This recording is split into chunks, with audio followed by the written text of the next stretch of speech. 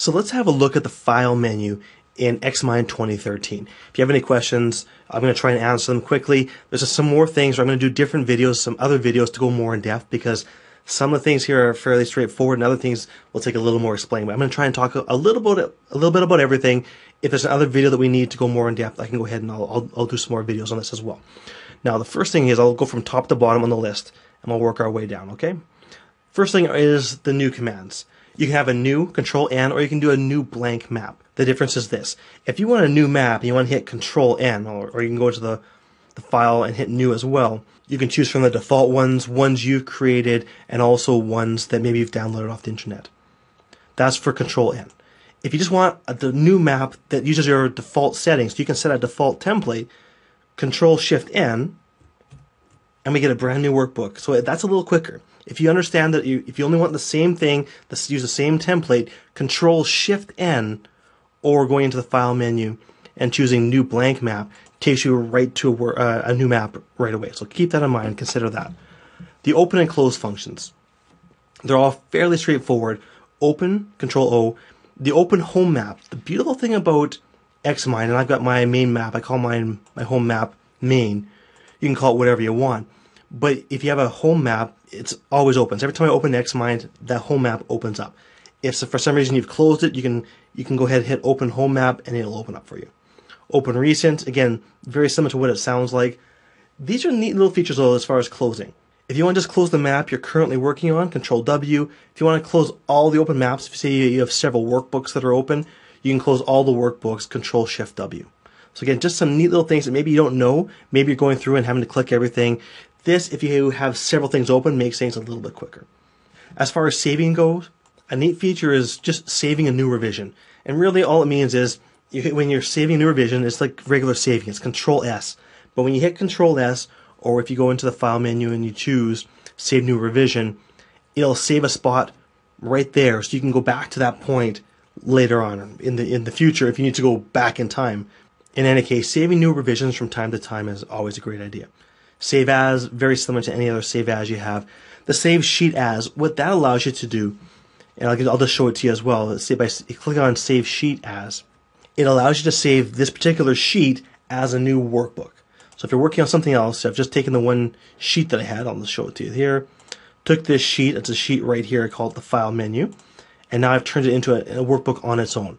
That's a great way of when something gets really large, you can spin it off into its own workbook. Or if you're sharing, instead of sharing an entire workbook with people, if all they need is one sheet, save the sheet as, and then fire off the workbook to them. And that way all they're getting is that one little piece of the information. That's all they need. It'll save them time. It'll save you grief in case you're oversharing or giving them information that they don't need.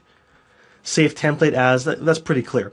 If you have something set up where you've gone and you've worked on the color scheme and maybe there's something you always want to have these prompts that you always want to set out, you can save it as a template, and that way when you go in and you hit Control-N, it'll save as a new template and you can choose that again and again and again. The editing history is really just useful if you've deleted something and you need to go back. That's pretty much the only time you're going to use it. I'll need to go back to the other one, workbook, because this is a brand new workbook, so there won't be any editing history. So we'll get in here, we'll delete that. Go down to editing history. We're going to hit the file button, editing history, and we'll see a little something of this particular workbook.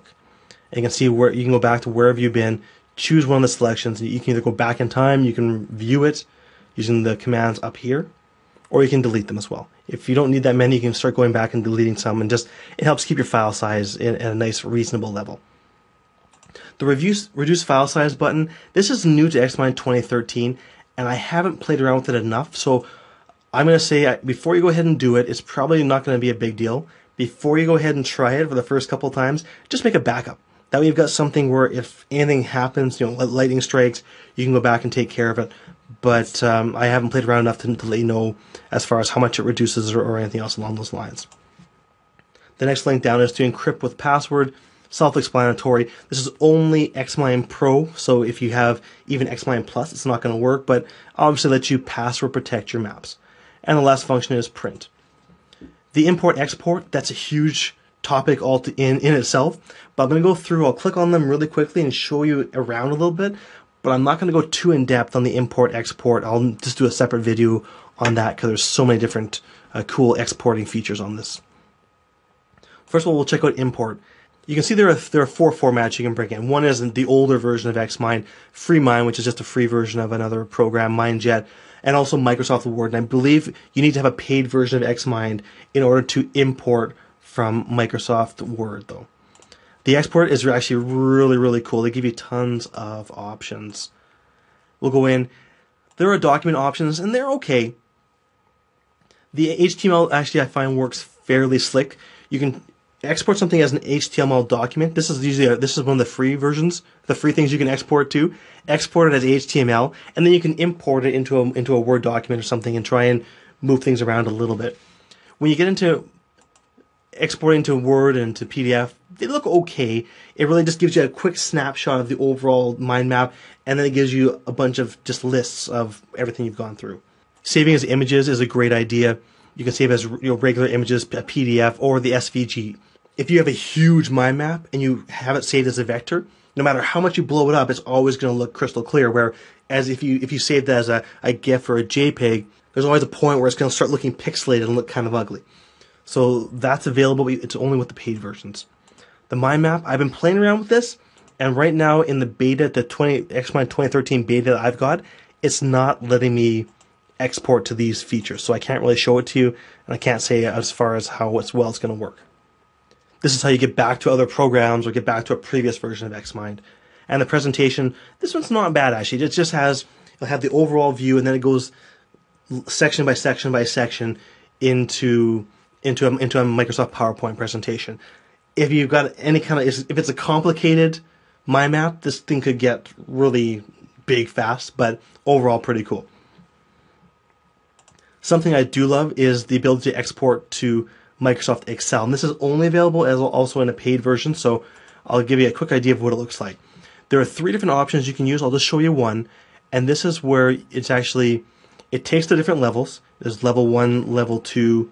Is there a level 3? I think there is. Level 3 on some of them. And you'll take the first level and you'll just merge the cells in the different levels, the higher up levels. And as you go down, you'll have one cell for each of these things. I think this is a fairly neat way to display things, and if you have to export to Excel, this is better than just having to cut and paste, and that's okay, but not as nearly as nice as this. There are several ways to share. I've got a whole other video on just sharing. If you want to share on XMind, it's as simple as logging into the XMind system, uploading your image, and you can choose whether it's very similar to YouTube, where you can either share it with everyone, share it with only people who have the link, or share it with other XMind.net members who you've given specific permission to share. The other thing is you can share over a local network, which this is neat. It's a new feature to XMind 2013. It's a great step forward because you can at least share, but you can't do real-time collaboration. What it allows you to do is you can take something that you've saved on your computer and you can share it with other people in either your home network or your business network, whatever local network you're on, not the internet.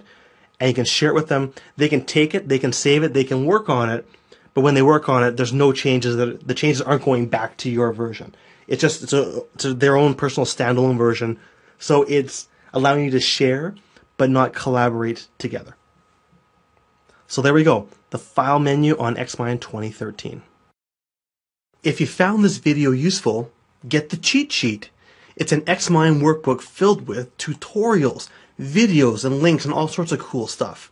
Imagine that, using XMind to help you use XMind. You can get it by following the link below. All I ask in exchange is that you give my newsletter a chance. Thanks for watching.